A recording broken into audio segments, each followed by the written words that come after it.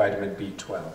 And this just shows you, from that she was able to figure out the chemical formula, the actual chemical structure of vitamin B12, and shows you what a complicated structure it is. And here's the cobalt atom. And those atoms that I showed you here were part of these surrounding atoms of the cobalt over here, okay, which is this ring. Now, you can do this for vitamin B12, and Dorothy Hodgkin was one of the best in the world at this sort of thing. And vitamin B12 has a few hundred atoms, and was a remarkable feat for its time. And because of the importance of these compounds, and also because of the advancement in the method, she was awarded the Nobel Prize in 1964. But if you have something much bigger, like a protein molecule, now protein molecules have thousands of atoms, and also they don't have any special atom. Typically there's no cobalt. Occasionally there'll be proteins which have zinc or iron or something, but the amount of scattering from those compounds at the time was not huge. Now actually it turns out you can use it using synchrotrons, but in those days the excess scattering didn't seem to be very high. So this led to an idea called the heavy atom isomorphous replacement method. And this was invented by Max Perutz along with his PhD student and colleague, John Kendrew. Well, he was a former PhD student who then went on to become his colleague. And the idea behind it is this. Supposing you take a protein crystal and you measure the diffraction experiment. So you'll get a bunch of spots, and each spot will have an amplitude. Now, the problem with the amplitude is you don't know the direction of the scattering vector for that spot because you don't know the phase angle. Now, you can do the exact same thing with the same protein crystal, but to which you've added some heavy atom like mercury or gold or something like that. Now, the genius of Max Perutz was that he realized that even though you have only a single gold atom or mercury atom among over, a few thousand light atoms, you would still be able to see a difference in the signal.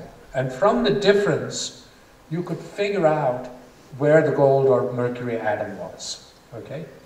Now, the point is that when you've added the gold atom, the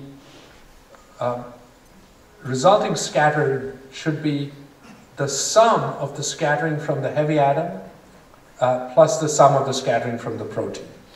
So if the scattering from the heavy atom is here and the scattering from the protein is here, then the total sum should be over here, okay? Now, the problem is you can figure out from the heavy atom, once you know where the heavy atom is, you can get both the direction and the amplitude of this vector from the heavy atom.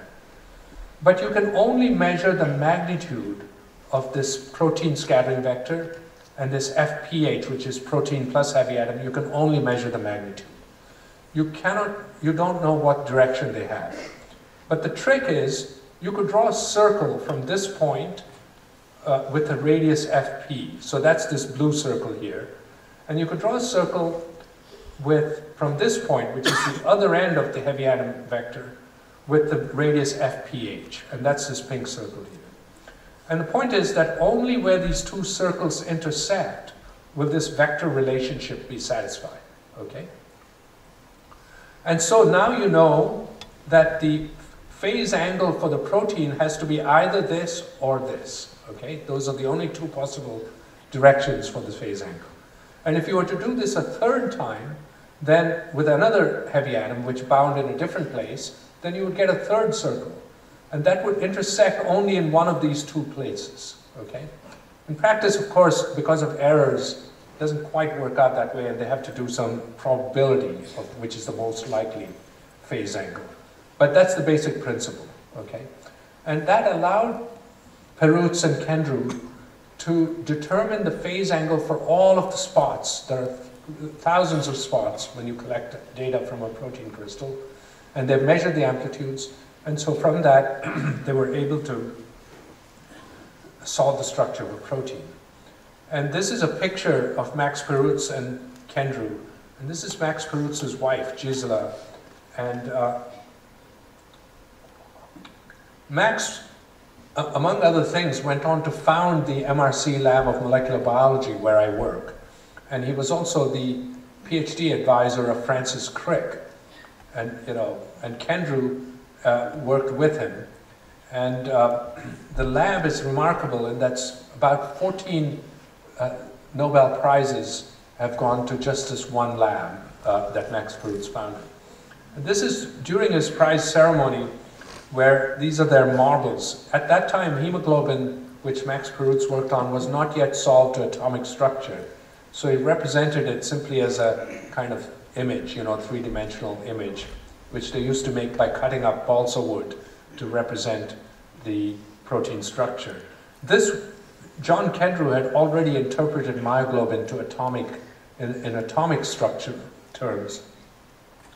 And there he's got an atomic wire diagram, a wire model of myoglobin. And you can see Gisela is pinning a flower on Max's suit, and they all seem to look rather happy.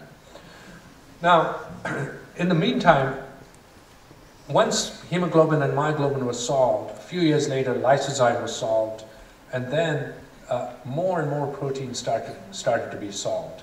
And eventually people started trying to attack bigger and bigger questions. And one of the problems that I've been interested in is the ribosome, which is a large machine, molecular machine with over 1 million atoms that translates the genetic code to make protein. And in order to solve this, you needed a few improvements. One is that people like Hakan Hoppe worked with Ada Yonat to keep the crystals very cold, so that when you were hitting them with X-rays, the crystals wouldn't get as damaged. The rate of damage would be a lot less. And so the idea is still to take your crystals and collect data, and then these data are collected on what's called a CCD detector. And in order to get data from these very large molecules which don't diffract very strongly, I mean, for sodium chloride, you can even use a dentist X-ray set and you'd still get a diffraction pattern. But for something very large like the ribosome, you need very powerful sources of X-rays. And these are 4 synchrotrons we've used. And notice that they're near New York, near Chicago, near a lot of skiing in France, if you like skiing, and also in Switzerland. And so I often would joke that you could join a ribosome lab and see the world. But this, this is a joke on an advertisement that the US Navy used to have, which is join the US Navy and see the world. And of course, if you join the US Navy and see the world, you're not actually seeing the world, you're seeing this inside of some horrible battleship, and working under terrible conditions most of the time. And these people also, they're just seeing the world synchrotrons, they're not actually they have no time to go sightseeing, because when they're given beam time, they have to work around the clock. And so this is what the inside of a synchrotron we've often used look like, and the X-rays come in here, and the crystal is held here. This is a stream that holds the crystal at very low temperature, at near liquid nitrogen temperatures. And then this is a modern area detector based on a pixel array, which directly measures the X-ray intensity as a function of at different scattering angles. Now, I discussed some of this morning. What you get when you do this experiment is a 3-dimensional image of the object, but you still have to interpret it in atomic terms, and this is just to show you how that sort of interpretation has been done. So here, for instance, are 2 ridges or 2 chains which seem to have some regular bumps on either side, and the chains seem to meet and they seem to interact in the middle. And so you can see how this has been interpreted as a double-stranded RNA helix. And just doing this the structures of both subunits of the ribosome, which, the ribosome consists of 2 subunits, were determined in 2000, and then the entire ribosome was determined in 2006. Actually, an empty form of it was determined a year earlier, in 2005. And this was also used to, determine where a number of antibiotics bound to the ribosome and so on. Now, getting crystals is a very difficult problem, and the more complex your biological assembly is, the more difficult it is to get it to crystallize. And even when you get crystals, you find many of them are not of sufficient quality to give you the kind of detailed information to produce an atomic structure. And this is because the atoms and the molecules in the crystal lattice don't sit in exactly the same orientation. They're slightly off from each other, and so the result is an averaging of all those orientations, so that results in a fuzzy picture. And it's only when they're very precisely the same orientation that you can get sufficient detail. Now, I told you that X-rays are used because they have a wavelength that allows you to capture detailed information, which you cannot do with optical light. But another wave that you can use is electrons. We've known for a long time that electrons are waves since Louis de Broglie. And so since de Broglie, we've known that electrons can be waves. And soon afterwards it was verified that electrons are waves.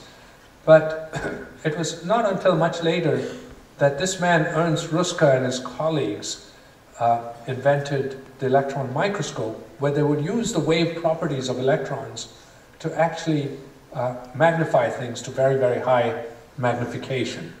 And this is a picture of one of his early microscopes. Now, he invented it in 1933, but the Nazis were in power in 1933, and soon after that World War II broke out. And after the war, lots of other groups had started developing microscopes. So people must have forgotten about who invented the electron microscope. And I guess the Nobel Committee must have woken up in the 1980s and realized that, hey, we've forgotten this very important discovery. And so this is a guy who had to wait 53 years, to get the Nobel Prize. And if they waited 2 years more, he would have been dead, and then he wouldn't have gotten it. Okay?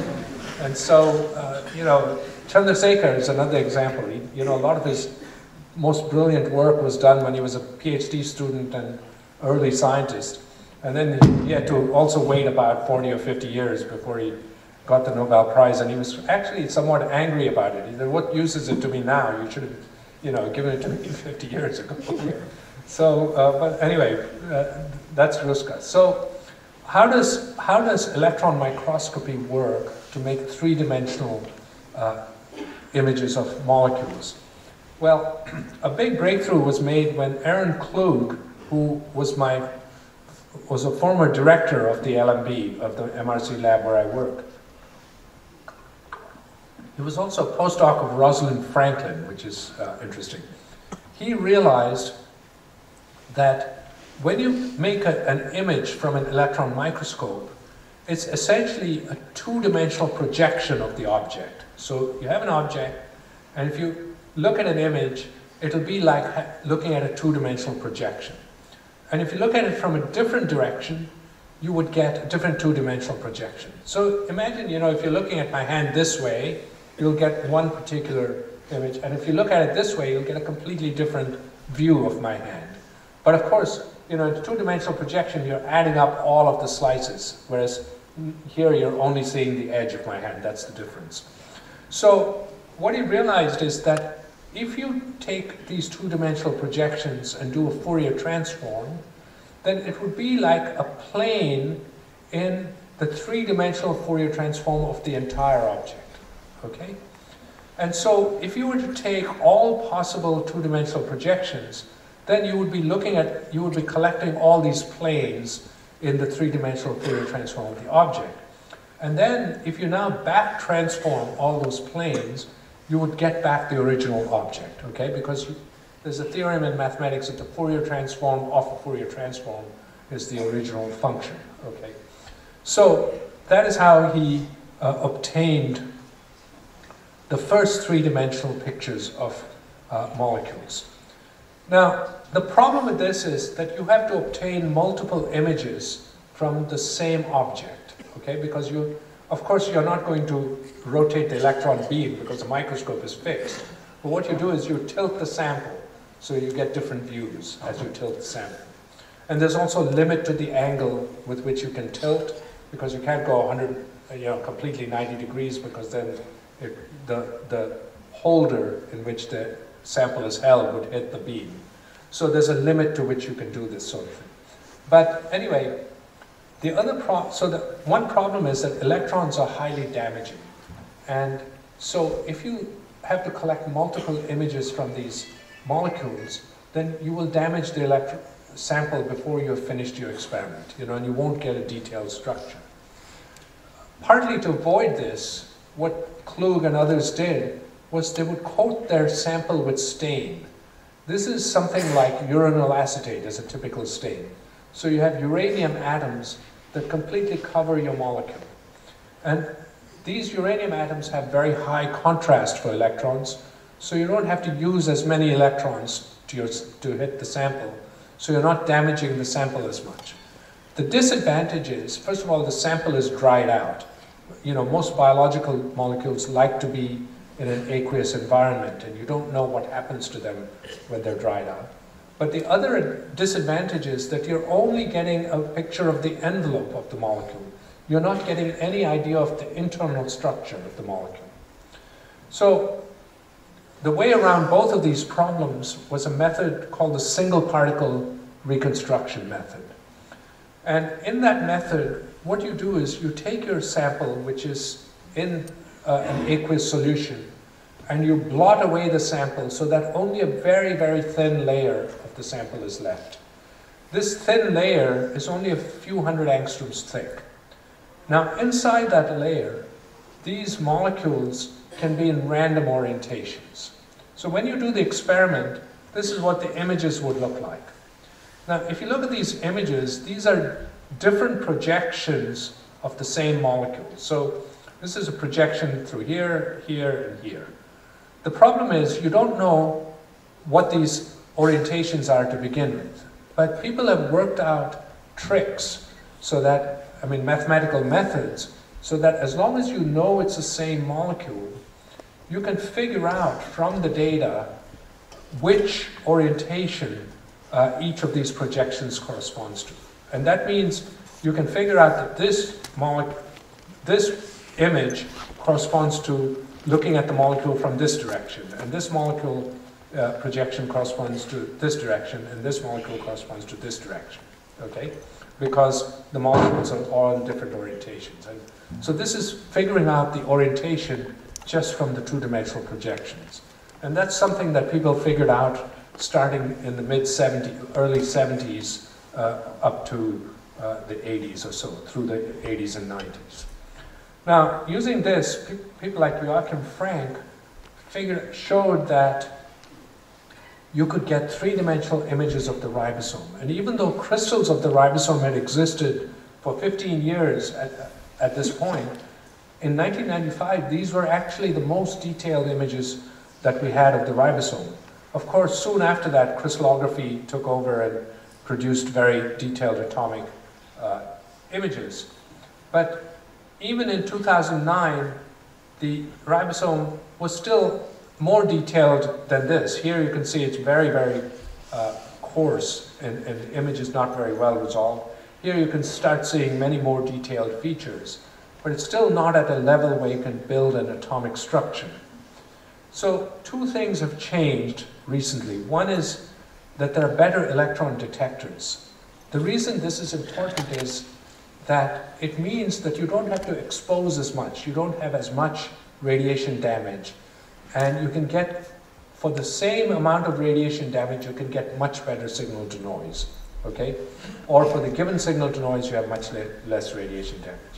So it improves your experiment dramatically because these detectors are more sensitive than film. And they're also much faster than film, so they can compensate for the movement of the objects when electrons hit them. As soon as electrons hit them, hit a sample, the particles start to move because they start getting ionized, and as soon as they start getting ionized, they experience local electric fields and start to move. And another advance has been better image processing. And I should point out that one of the improved detectors was also developed at my institute by Richard Henderson and Wazi Faruqi. So using these advances, we were able to take a new kind of ribosome, which is the mitochondrial ribosome, which we were never able to even get enough material to crystallize. And even after we had purified it, it was not pure. It was always contaminated with cytoplasmic ribosome. And we were able to do this new methodology and get very, very detailed images, three-dimensional images, into which we could fit atomic structures. So you can see that these images are extremely detailed. You can even see a magnesium ion. So the remarkable thing is, this is all done with no crystals, with very small amounts of material. And using this, we were able to build the entire yeast mitochondrial ribosome. So for the first time in 100 years, we have an alternative for these large biological molecules to crystallography. Of course, you know, we all know about NMR. NMR has been also used for three-dimensional structures of proteins. But NMR is not a direct imaging technique. It relies on knowing the chemical properties and the sequence of residues of a particular type of chain. So it's not actually looking at the structure. What it's saying is, this atom from this residue is close to this atom and this residue. And by a set of constraints, there's only one way that the chain can fold and the residues can be where they are. But as far as a direct imaging technique, and NMR cannot be used for very, very large molecules. In fact, 100 kilodaltons is really absolutely the upper limit so far for a de novo structure. And so, for the first time, we now have an alternative to crystallography. And what this means is you don't need as much material, you don't need as many crystals, you don't need to crystallize it at all, and you don't need as much material. But the main thing is that you could also have mixtures. For instance, you may have a very complicated complex which is only transiently stable. So when you make the complex, only some small fraction will be in the fully assembled state. Now, if you do an electron microscopy experiment, you can computationally sort them out into groups and figure out the structures of all of the different groups. And recently, we've published 2 papers, one in Cell and one in Molecular Cell, in which, in the first paper, it was about 3 to 6% of the sample was the structure we wanted. And in the second paper, it was about 1% of the, so only 1 out of 100 molecules was the one we wanted. The others were all ones where some factors were missing or it had fallen apart and so on. Another thing is that molecules are conformationally variable, and they can exist in multiple conformations. And with electron microscopy, you can actually determine all of these conformations in your experiment. So with that, I'd like to stop, and because I've taken you on a sort of 100-year journey and showed you some of the highlights along the way. Thank you very much.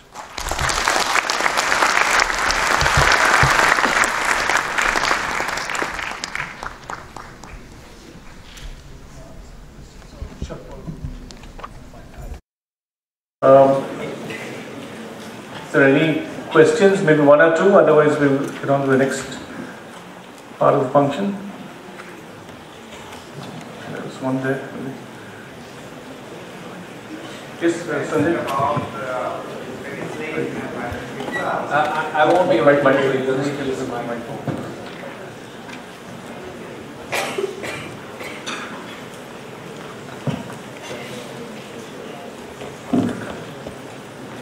When you are talking about the penicillin 4-membered ring by Dorothy Hoskins X-ray crystallography, Professor Woodward actually the one who proposed the structure and he synthesized the molecule. Who, Professor who? Woodward Yes, Woodward. at Harvard. Yes. Same goes to him for the vitamin B12 synthesis. He employed 70 plus people and had 100 steps. Oh yeah, yeah. So, even vitamin B12. And interesting enough, Woodward... Yeah, no, I agree. In many of these cases, there were important contributions by synthetic organic chemists as well, and bioanalytical chemists. So for instance, vitamin B12 was also worked on by Alexander Todd, okay?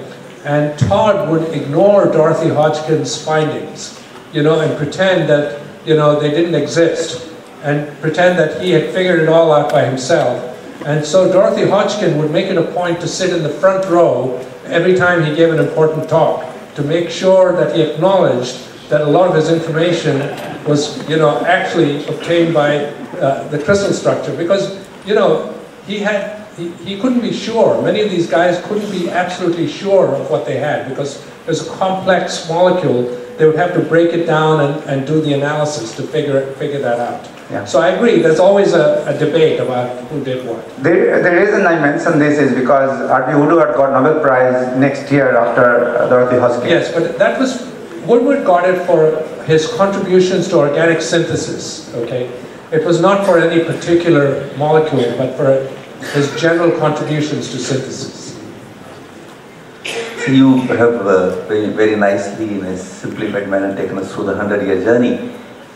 But the recent findings on high-resolution fluorescence nanoscopy, how do they take this area of resolution? That's a very important thing. So, you know, when the Nobel Prize was awarded to super resolution microscopy, or what you call nanoscopy, they said that they had figured out how to break the law of physics called the Abbe limit, you know, which is this lambda over 2, the half wavelength limit. The reality is, they're not actually imaging the object. What they're doing is they're putting fluorescent compounds, you know, they're attaching fluorescent labels to molecules inside cells. And then they're measuring the fluorescence. Normally, if you have two fluors which are more than lambda over 2 apart, you won't be able to distinguish them. But by using some very clever physics, they were able to narrow the location of each fluor. And so with that, they were able to break they were able to distinguish two fluorescent you know, sources that were closer than the lambda over 2 criteria. And doing that, they were able to get to, you know, a few nanometers in resolution. Of course, that's not enough to get an atomic structure, but it's much, much beyond the 500 nanometers or 250 nanometers that you would get from light microscopes. So by an order of magnitude or almost 2 orders of magnitude more. So it's a very important, you know, incredibly important advance in cell biology, because in cell biology there are many ways now to label molecules. In fact, even by, you know, there are proteins which glow, like GFP, that you can attach to any other protein of interest. You can also introduce fluorescent groups and so on. But it's not a way of looking at the molecule per se. You're looking at the fluorescence from the molecule. So there's a slight distinction there. It was a wonderful 100-year journey. Sorry?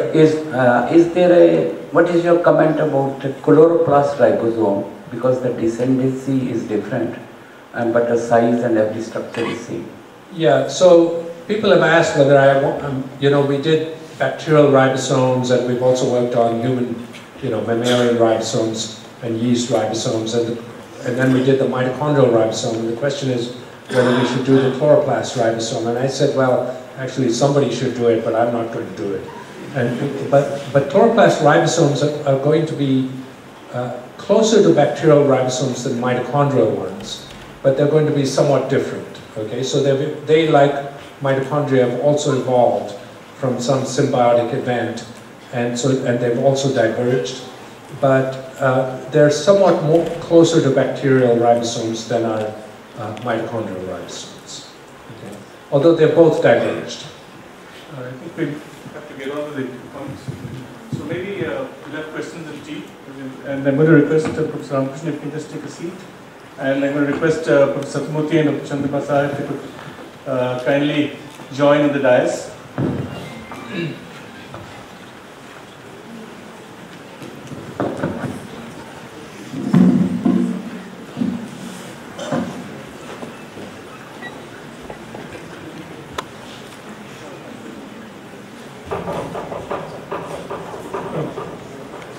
I would like to first invite Dr. Chandra Sahib, if you could come over and say a few words and maybe hand over the...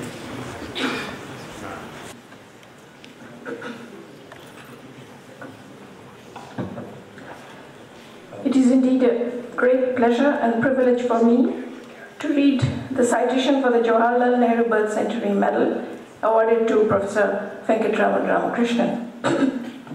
The Indian National Science Academy had instituted the Jawaharlal Nehru Birth Centenary Medal in the birth centenary year of late Pandit Jawaharlal Nehru in 1989, the first Prime Minister of independent India.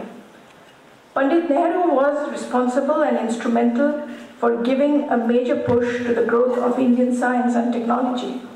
The Jawaharlal Nehru Birth Centenary Medal has been awarded since 1990 for making contributions to international cooperation and public understanding of science and technology.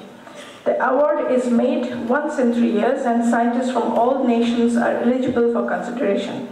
The award carries a plaque and a citation, and it is one of the prestigious international awards of the Academy bestowed upon distinguished overseas scientists. The medal for the year 2016 is being awarded to Professor Venki Ramakrishnan, President of the Royal Society of London and Deputy Director of Medical Research Council, Laboratory of Molecular Biology in Cambridge, for his outstanding work on the atomic structure of the ribosome. Professor Ramakrishnan grew up in India, where he received his bachelor's degree in physics before moving to USA in 1971. On obtaining his PhD in physics in 1976, he switched to molecular biology, and after a long career in the US, he moved to Cambridge in 1999 to work at the LMB. He is best known for his work on ribosomes, the large molecules in all cells that read genetic information to make proteins. Professor Ramakrishnan is a fellow of the Royal Society, a member of European Molecular Biology Organization, the US National Academy of Sciences, Leopoldina, the German Academy of Sciences, and a foreign fellow of the Indian National Science Academy. He received his Louis Jantet Prize for Medicine in 2007 and shared the Nobel Prize for Chemistry in 2009. With that, I would request Professor Ramakrishnan to receive the citation.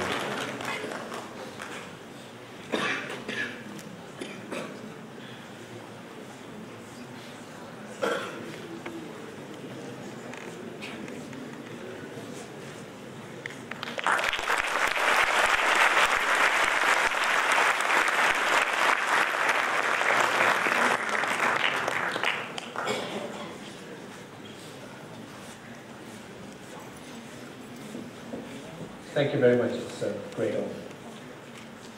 Thank you.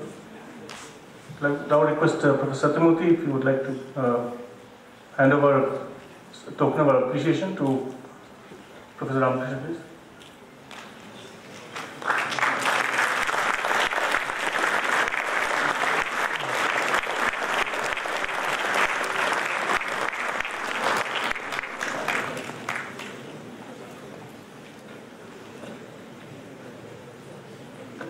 Thank you. It's been a wonderful day today, and there's nothing better than ending it with a Nobel lecture like this from a Nobel laureate.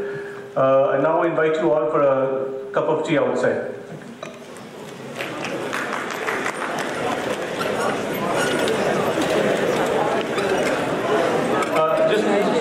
announcement. There's a lecture tomorrow at 11 o'clock at Punjab University.